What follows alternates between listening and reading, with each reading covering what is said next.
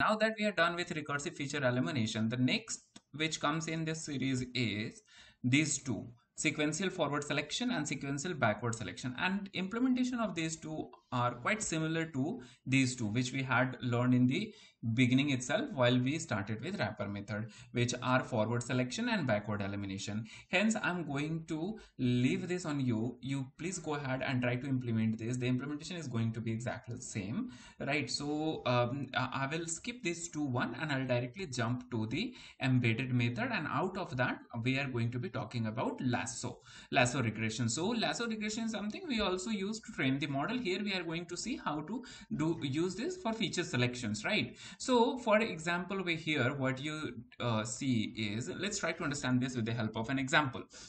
So in example, let's say this is your data which has one target feature called loan status and 5 independent features. Now what lasso regression does is, first it finds the coefficient for each of the features and does the scorings. To find those coefficient, it uses linear regression. So if you see, this is how, let's say this is how it does the scoring. So these scoring which you see are not the real scoring which came out of training the model. These are just the hypothetical numbers, for example. Okay, so what you see, young has score as 3, low has 4, etc. Now after this, lasso does the shrinkage of the features by penalizing them with lambda. So let's say the given value is 1, by which the feature will be penalized. It's very simple, right? So in this shrinkage, it is simply lambda is subtracted from the initial score, and this is how we get the new coefficient. So what you see is new coefficient equals to x minus lambda, where x is the initial score minus lambda is this value. So this is what we get. Now once you do this, you notice this particular feature which is male, with this feature simply says whether the applicant was male or female. This has the new coefficient as 0. So the moment we see this as 0, the lasso regression by default eliminate this feature. So this is how it eliminates the feature which are less value add and keeps those features which are more valuable. So you see these two are the strongest feature into this, and these two are also contributing well. So this is how we come up with the specific set of features which are needed for our model building, right? So hope this was clear to you. I'm not going to get into too much of the mathematical terms. In case if you are interested in learning lasso in lot more detail along with the mathematical terms, do let me know. I'll make a separate video. Now I'll take you to the Python. I'll show you how to implement this.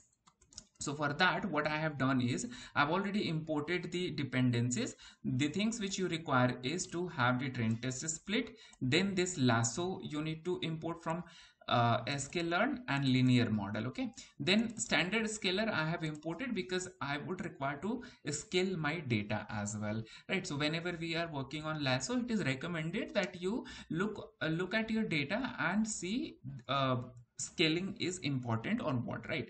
Mostly this is important, right? So we should be using that scaling thing, right?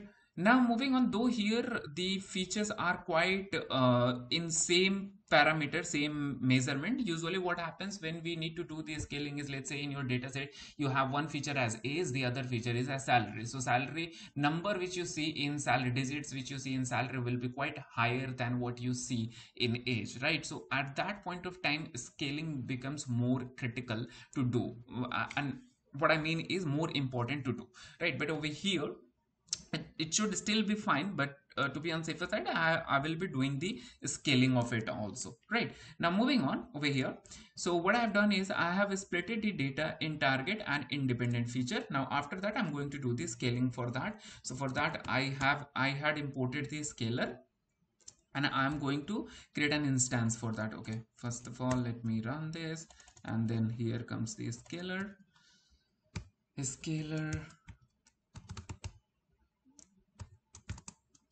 All right, this is done. Now the next part which comes is x scaled. I'm going to create x scaled, and for that scalar dot fit transform, and inside that I need to provide my data which is x. Now my data is scaled. Now I will require to do the train test split, train test split. And for that, as you know, I always do this: shift tab, go into this and copy the syntax from here, because I don't really want to use the time which in something which can be done very easily. So there is no need to hesitate in copying it from the description. Now over here I have x, so I will replace x with x scaled, and y I'm going to keep same. Right now, after that, the data is splitted in training and testing. Now next thing which we need to do is create the instance for lasso. So I'm going to say lasso instance, and over here I would say lasso, and we need to put some value for alpha. So I'm going to use that value as 0.1. right? You can, it completely depends on the scenario. Right here I'm keeping 0.1. You can, you may like to keep it a different one. I would suggest that you try this with different values. Right here I am going to show you the example with 0.1, but my recommendation is that you use different values over here and try it again. Okay, now once this is done, in the next one what I'm going to do is lasso instance dot fit, and inside that I'm going to say x train and y train. Well done, we are done with this. Now we will see the coefficient of the features. Let's say coefficient, and let's see, this is the coefficient which we have got. Now what you observe over here, almost all of the features are having coefficient 0 except these 4. Right, except these 4, everything is having coefficient of 0. So what we observe is these are the only 4 features which we require to train our model. Now let's see what are these 4 features. So in our data, which is x, we can fetch the column names. These are the columns, and along with that we can concatenate these values. Right, then we will get which feature are selected. Okay, and wherever it is 0, I'll remove them simply. Okay, now let's just try. Let's just say selected features, and here I'm going to say feature for feature comma coef in zip, and inside zip I'm going to say x dot columns comma lasso instance dot coef.